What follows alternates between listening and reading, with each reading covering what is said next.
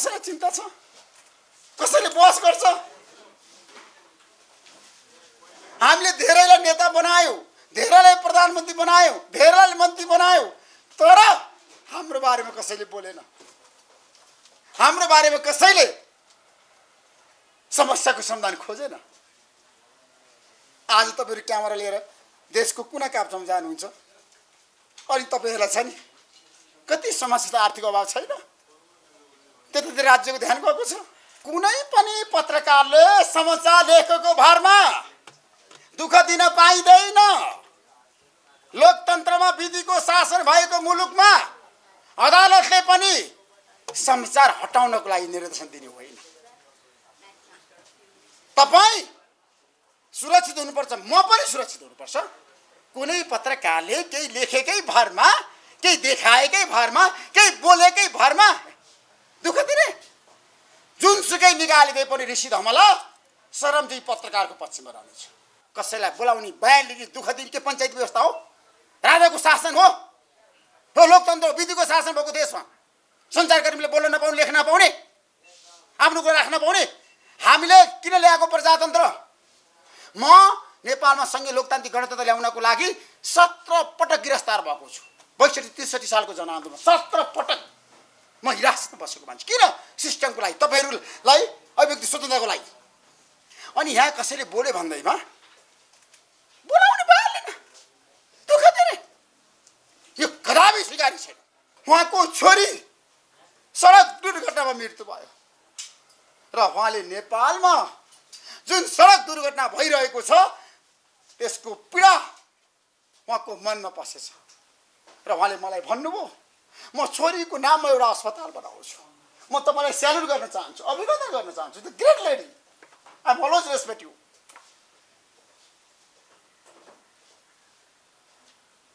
किनभने राम्रा मान्छेहरू छन् विश्वमा, नभएका होइन। साथीहरू, म धेरै कुरा राख्न चाहन्न, आज प्रोफेसर साहबले राख्नुहुन्छ सबै कुरा। आदरणीय पत्रकार साथीहरू, आज विश्व प्रेस स्वतन्त्रता दिवस र विश्वभर प्रेस दिवस मनाइरहँदाखेरि नेपालमा एकजना अमेरिकन जर्नलिस्ट हुनुहुन्छ, एकदम नेपाललाई माया गर्ने। उहाँले 4वटा विषयमा नेपालको बारेमा समाचार बनाउने, डकुमेन्ट्री बनाउने र महिलाहरूको बारेमा, खास गरी समाजमा पछिल्लो समय भएको महिला हिंसाको बारेमा उहाँ सशक्त रूपमा नारी सशक्तिकरणको पक्षमा उभिएको एउटा फेमस जर्नलिस्ट हो, प्रोफेसर हो। उहाँको आफ्नै किसिमको विशेषता छ। त्यसैले आज हामीले उहाँलाई रिपोर्टर्स क्लब नेपालमा किन बोलायौं त? रिपोर्टर्स क्लब नेपाल आज विश्व प्रेस स्वतन्त्रता दिवसको अवसरमा सबै सञ्चारकर्मीहरूलाई म शुभकामना दिन चाहन्छु। नेपालको प्रेस जगत सङ्कटमा छ, तर पनि नेपालका पत्रकारहरूले जस्तो सुकै कठिन समयमा पनि, जस्तो सुकै चुनौती पनि पार गर्दै नेपालको पत्रकारितालाई, नेपालको सञ्चार जगतलाई तपाईले सगरमाथा जस्तो उचाइमा पुर्याउनु भएको छ। तपाईहरुको समस्या मलाई पनि थाहा छ। म पनि श्रमजीवी पत्रकार हुँ र हाम्रो एउटा सम्बन्ध जुन छ नेपाली सञ्चार जगत जहिले पनि परिवर्तनको पक्षमा, जहिले पनि जनताको पक्षमा आवाज बिनहरूको आवाज बनेर आयो। जस्तो सुकै चुनौतीको सामना गर्दै जति सुकै समस्या आए पनि नेपाली प्रेस एक भएर लडेको छ। अहिले पनि नेपाली प्रेसमाथि खतरा छ। नेपाली प्रेस सुरक्षित छैन। नेपाली प्रेस सङ्कटमुक्त छैन। नेपाली सञ्चार जगत सञ्चारकर्मीहरू जहिले पनि आक्रमणको तारो बनिरहेका छन्। समाचार लेखेकै भरमा कतिपय साथीहरू गिरफ्तारीमा परे, कतिपय साथीहरू हिरासतमा बस्नु पर्यो, कतिपय साथीहरू आक्रमणको शिकार बन्न पर्यो।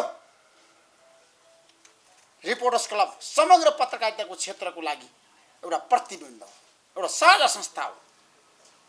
नेपाली सञ्चार जगतमा रिपोर्टर्स क्लबको इतिहास लामो छ।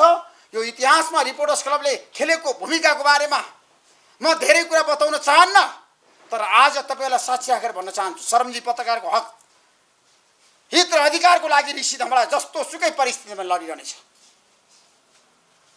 म तपाईहरु जस्तै शरमजी पत्रकार हुँ, म तपाईहरुको साथमा छु। नेपालको शरमजी पत्रकारहरूको संकट डरलाग्दो छ, जसले कलम चलाएर, क्यामेरा चलाएर अथवा सोशल मिडिया प्रयोग गरेर गर्ने कामहरूको कुरा गर्दाखेरि सोशल मिडियामा तपाईहरुको सक्रियता जुन बढेको छ, तर आज तपाईहरुले जसरी सूचना नयाँ दिनुहुन्छ, धेरै दुःख गर्नुहुन्छ, देशभरि घुम्नुहुन्छ, तर तपाईहरुको पीडा कति डरलाग्दो छ। कतिपय साथीहरूले तल पाउनुहुन्न, कतिपय साथीहरूको पीडा डरलाग्दो छ। मलाई आज तपाईलाई साक्षी राखेर भन्न मन लाग्छ, नेपाली प्रेसको अवस्था यति दुःख छ। सञ्चार जगतलाई, राज्य संयन्त्रलाई मतलबै छैन, सरकारलाई मतलबै छैन। सञ्चार जगत कुन अवस्थामा पुग्यो, सञ्चार जगतमा के समस्या छ, सञ्चारकर्मी कसरी खाइरहेछन्, कसरी उनीहरूले परिवार पालिरहेछन्, कसैलाई चिन्ता छ, कसैले बहस गर्छ। हामीले धेरैलाई नेता बनायौँ, धेरैलाई प्रधानमन्त्री बनायौँ, धेरैलाई मन्त्री बनायौँ, तर हाम्रो बारेमा कसैले बोलेन, हाम्रो बारेमा कसैले समस्याको समाधान खोजेन। आज तपाईहरु क्यामेरा लिएर देशको कुना काप्चामा जानुहुन्छ, अनि तपाईहरुलाई छ नि कति समस्या, आर्थिक अभाव छैन, त्यतातिर राज्यको ध्यान गएको छ। त्यसैले मेरो एजेन्डा भनेको अब नेपालको सबै पत्रकारलाई सम्पन्न बनाउने, कलमजीवी शरमजीवी एक। अब हाम्रो देशमा कुनै पनि पत्रकारलाई कसैले आक्रमण गर्यो भने सबभन्दा पहिला ऋषि धमला ब्याकबोन बनेर उभिनेछ र तपाईहरुको साथमा रहनेछ। पत्रकार जगतलाई बलियो र सबल बनाउनेछ, व्यवसायीकरण गर्नेछ र नेपालको पत्रकारितामा आमूल परिवर्तन आजको आवश्यकता हो। त्यसैले मैले उहाँलाई आज रिपोर्टर्स क्लब नेपालको कार्यक्रममा बोलाएको हुँ। अमेरिका जस्तो प्रेस फ्रिडम भएको मुलुकको एकजना टप मोस्ट पपुलर जर्नलिस्ट प्रोफेसर, जसले नेपाललाई जहिले पनि माया गरिराख्यो, र उहाँको एउटा अभियान छ। उहाँले मलाई हिजो सुनाउनु, मैले भेटिसकेपछि उहाँको छोरी सडक दुर्घटनामा मृत्यु भयो, र उहाँले नेपालमा जुन सडक दुर्घटना भइरहेको छ त्यसको पीडा उहाँको मनमा पसेछ, र उहाँले मलाई भन्नुभयो म छोरीको नाममा एउटा अस्पताल बनाउँछु। म तपाईलाई स्यालुट गर्न चाहन्छु, अभिनन्दन गर्न चाहन्छु। The great lady, I am always respect you.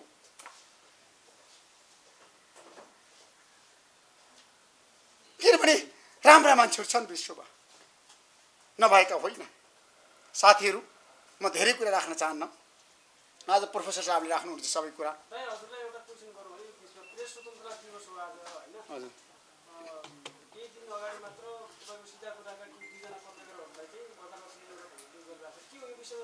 यो पनि गलत हो। कुनै पनि पत्रकारले समाचार लेखेको भरमा दुःख दिन पाइँदैन। लोकतन्त्रमा विधिको शासन भएको मुलुकमा अदालतले पनि समाचार हटाउनको लागि निर्देशन दिने होइन। तपाई सुरक्षित हुनुपर्छ, म पनि सुरक्षित हुनुपर्छ।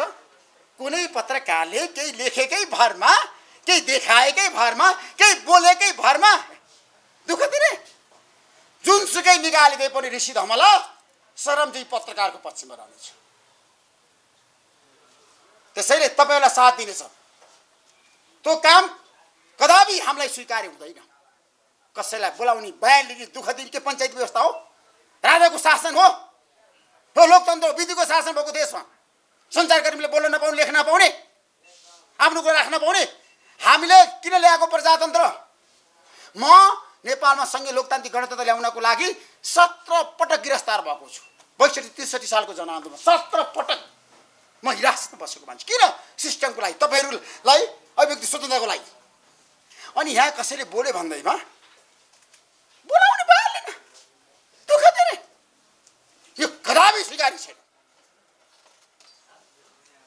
सञ्चार जगत एक, आज विश्व प्रचण्ड दिवसको दिन म तपाईहरुलाई अभिनन्दन गर्दै संसार जगतलाई स्यालुट गर्दै भन्न चाहन्छु संसारकर्मी एकता आजको आवश्यकता, संसार जगतको एकता आजको आवश्यकता। ऋषि धमला जहिले पनि सरमजी पत्रकारको साथमा रहनेछ। म यहाँलाई वेलकम गर्न चाहन्छु।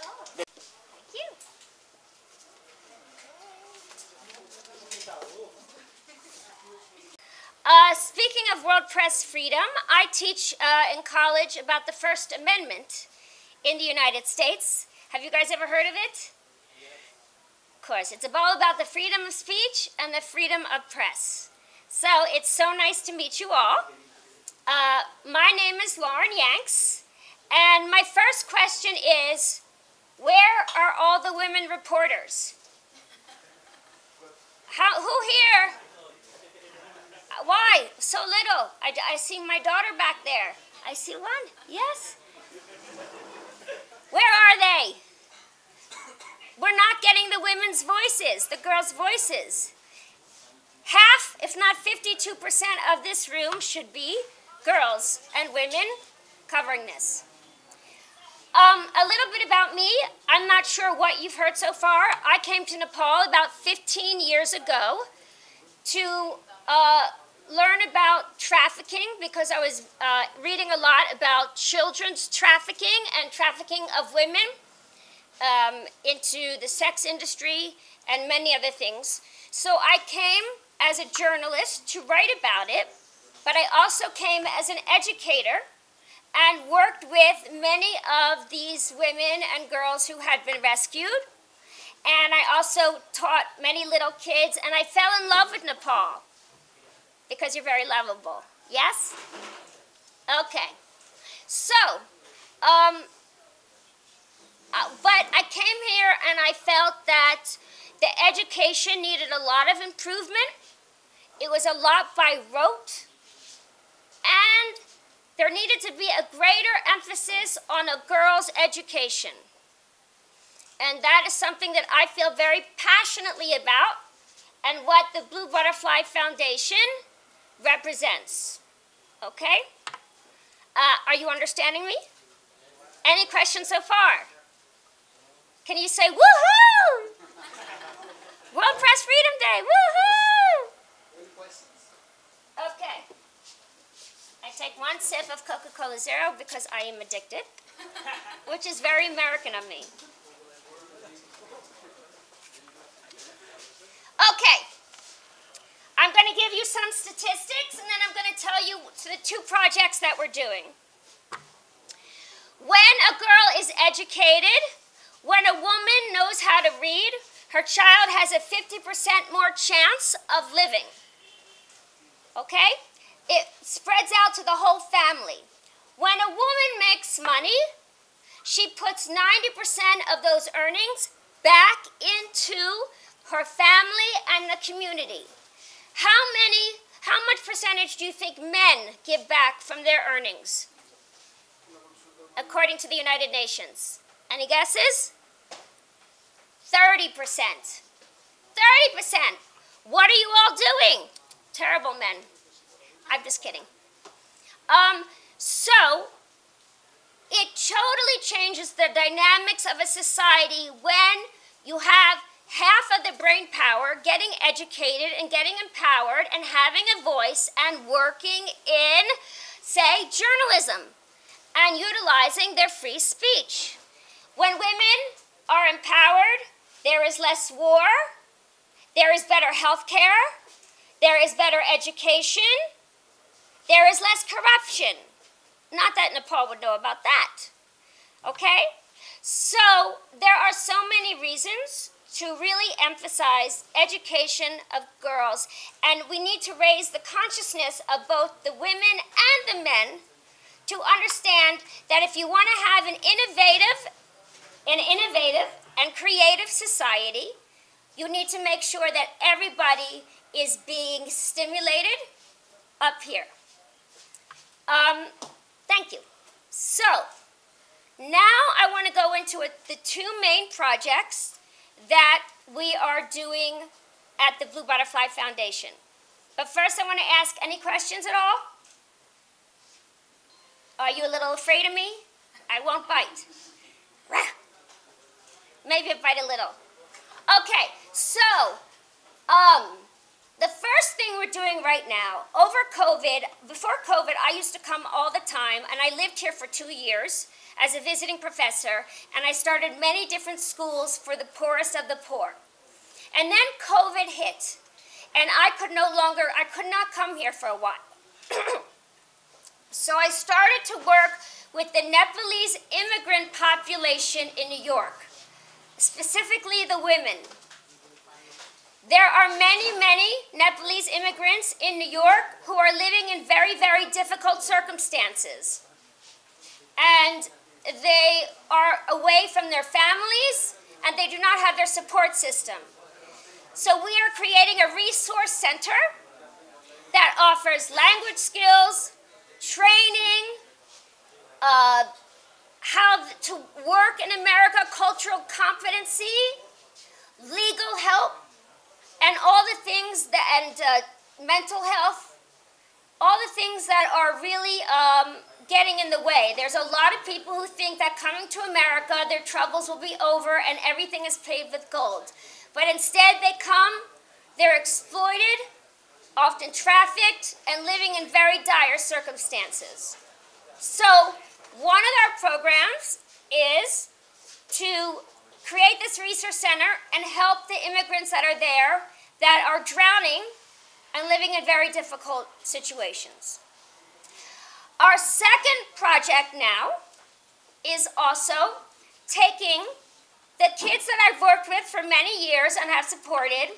There are some who rise to the top, and I'm bringing them to the United States to get an education for college so that they can come back and be the future leaders of Nepal. Right now, I have 4 kids that I've brought over. 2 of them are living with me. They're going to be human rights lawyers. One is now running Harvard's Center for Cancer. Very wonderful. And now I'm bringing over 2 young women, both of who are here today. And they want to come back, all of them, when they are done with their education, and create more equity in Nepal, more gender equality, greater justice, raise their voices for the men and the women, for the education, and for any other injustices that rise up. And so we are raising funds to help gain their education and also to help with the children that we support and educate here as well. Now, I've talked for a while. I would love if any of you had any questions or thoughts. Were you able to understand me? Yes? No? Ali?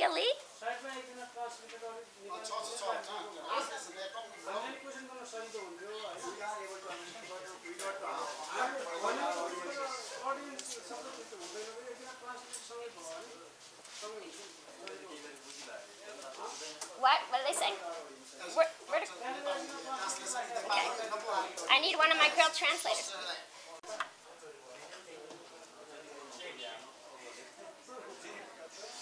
What about your opening in Nepali media industry?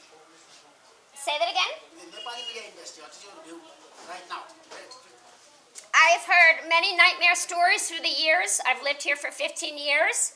It does seem like it's getting better, but the free press is the cornerstone of a democracy, a healthy democracy.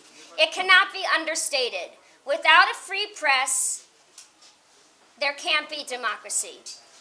I read the newspapers when I'm here every day, and it seems to me that you guys are doing a good job, that it's getting better. For the last 16 years that I've been coming, I have noticed in the English papers that I read a much higher quality. Do you feel that it's getting better?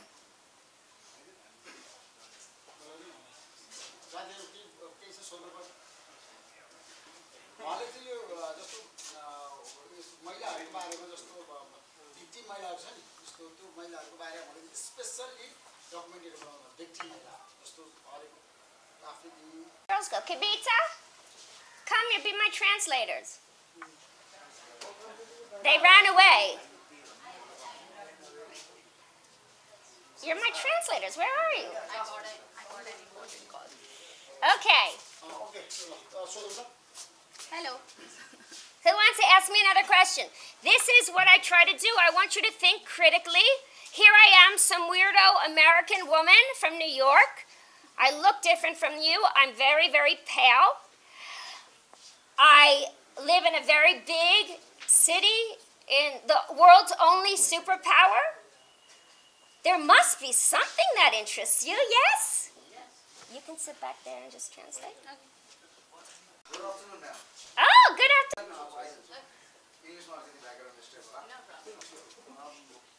वर्ल्डमा 216 वटा भन्दा बढी राष्ट्रहरू छन्। ती राष्ट्रहरूमा लगभग अधिकांशमा तपाई सम्भवतः घुम्नुभयो होला। अमेरिकाबाट रिप्रेजेन्ट गर्नुहुन्छ तपाई, बिलोङ्स गर्नुहुन्छ। नेपालमै तपाईले यो समाज सेवा किन गर्न रुचाउनु भयो? बाकी देशमा किन गर्नु भएन? यो प्रश्न। Okay, there are like around 216 countries in the world. And why did you choose Nepal? Choose the Nepal. I think Nepal chose me. I had been reading, as I said, I was always very interested in children's rights and in human rights. I've also always been very interested in the Hindu tradition and the South Asian tradition. And I was doing some reading about specifically Nepalese girls as a small landlocked country between these two rising industrial giants being abused. And I came here, I don't know why. Who knows, it is a mystery. But when I came here and got off the plane, I said, this is home. I felt this is home. I have traveled around the world. I have not felt like that before. It is you. Thank you. Maybe my past life, I think. Who knows? But there, at the same time, there's an openness I find in Nepal that warms my heart. There is an openness that is there. There's a lot of things that are need work, like any society, and a lot of darkness and a lot of poverty and a lot of gender inequality. But there's also a great beauty outside and in the people. All right, I want another question. Really hard-hitting. It's World Press Freedom Journalism Day. Come on. Dynamic lady is a great successful lady in the world. Laren, any questions? Where are the women? Where did the one girl go? Hi. Okay. What is your tafaki namke ho?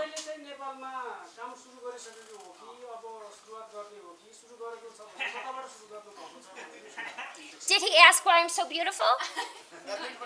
Yeah, I don't know, it just came that way. Everybody knows you're beautiful. The question is, he is telling you that if you have already started the work, or are you willing to start the work? Like, when are you going to start the work?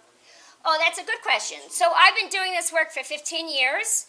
I already have, I've been doing the work nonstop. It's exhausting and frustrating, and honestly, it can be frustrating, a woman coming from New York where things are so like this, and then in Nepal, you know, time, etc. But if anybody wants to be a part of it or help, we are very open. I would love to have help if you'd like to be a part of it. So yes, we've opened a resource center in New York. I've opened a number of schools here. I started a college that focused on liberal arts and the humanities because there's not enough liberal arts and humanities education here. So I've been doing this work on some level, in some way, for 16 years, dealing with sometimes some very bad, difficult, distressing things. But ultimately, it's a very beautiful, fulfilling work. Did I answer your question? Was that okay? Yes. Okay. Who else? So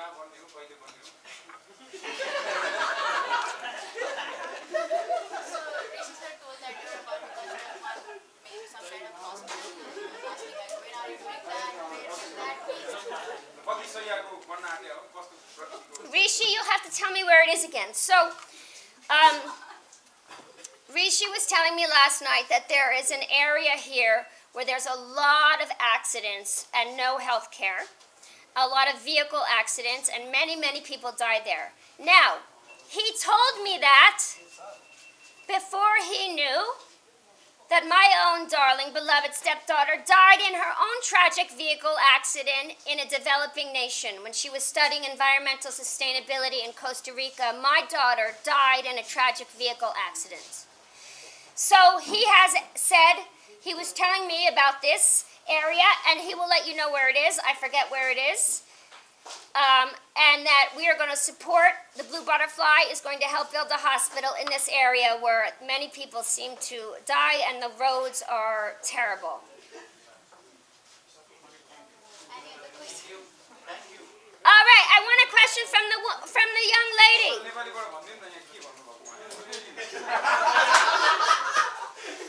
Why don't I speak Nepali? No, why don't I translate that in English? Okay. So,